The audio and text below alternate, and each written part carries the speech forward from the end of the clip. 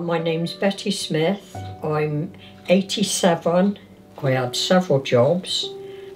Always paid my national insurance and all my taxes. Just discovered on the news that the Conservatives are interfering with national insurance.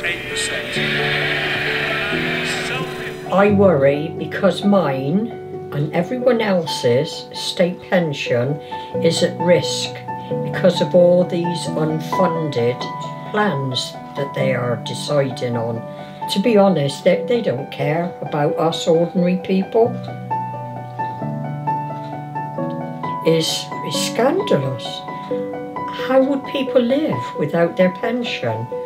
Pension that they rely on and need. The Labour Party is the only party that I've got any trust in, and they are the only ones that are concerned with local, ordinary people.